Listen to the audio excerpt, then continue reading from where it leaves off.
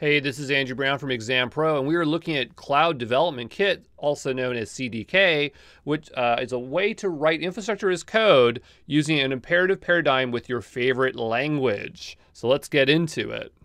All right, so to understand CDK, I want to talk about transpilers here for a moment. So a transpiler turns one source code into another, and so CDK transpiles into CloudFormation templates. So, just a simple diagram.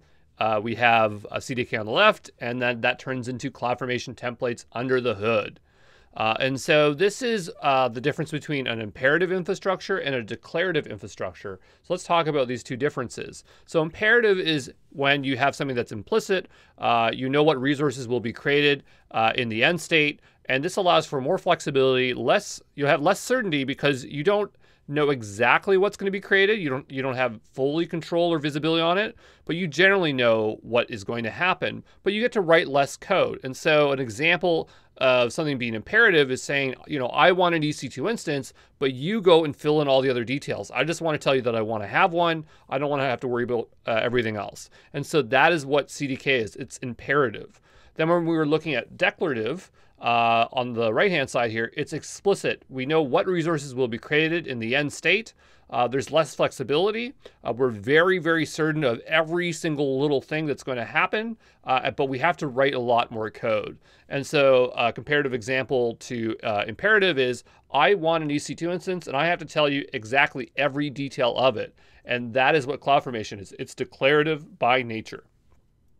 So I said earlier you get to use your favorite language using CDK, and so let's talk about some of the language support it has. So CDK was first available only using TypeScript, and then they eventually started releasing it for other languages. So we have Node, TypeScript, which again is just Node, Python, Java, and ASP.NET. So that's what we have so far. And if you're wondering exactly what versions, that is what it supports. I'm still waiting for a Ruby version, and hopefully, when you're watching this video, a Ruby version becomes available.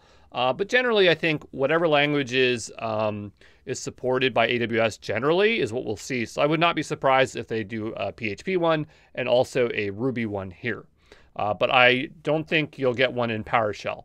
I want to make a note about how up-to-date CDK is with CloudFormation. So the CDK API, they may have yet to implement specific APIs for AWS resources that are available in CloudFormation. It's just because it takes time for them to write this stuff, and they have a lot of languages to support.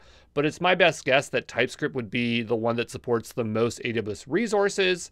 And then the other ones would follow behind. I would think Python would be next, and then Java, and then probably ASP.NET would be last. But just consider that in mind. So that is one of the things you have to think about with CDK, which is if you need full control of what CloudFormation offers, you might have to just use CloudFormation templates. So you do have to explore there and see what you can do.